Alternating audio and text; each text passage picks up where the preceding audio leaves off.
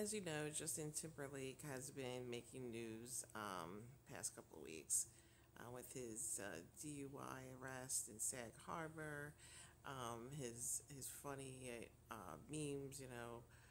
This is gonna ruin the world tour.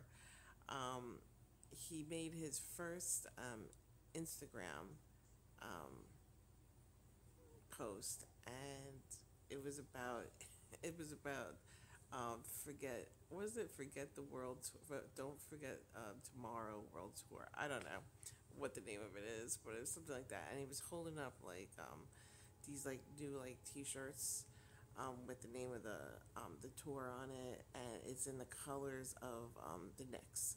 So it's like blue and like orange, and he's like all excited that they're the same colors of the Knicks, the basketball team, the New York Knicks. I mean, maybe he's a huge fan. I don't know, but that was his first post after this whole circus of him being arrested and all that stuff.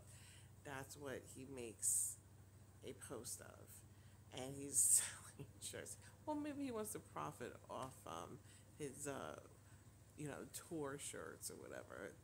This is gonna ruin the world tour. Um, hey, I don't blame him. I heard that he's also selling his house in Tennessee, one of his mansions, for like 8 million or something like that. I think he sold it for 4 million, or something like that. I don't know. But anyway, maybe he's having some financial troubles. That's what led to his drinking. You don't know. You don't know. But yeah, he recently sold his house, his big mansion in Tennessee, and now he's selling his tour shirts that are like the color of the New York Knicks. And I don't know. I just find that kind of funny. I mean that's his first video. I mean, or his first post after everything that he just went through in the past couple of weeks. Well, anyway, if you want to check it out, maybe I'll actually buy a T-shirt. Who knows?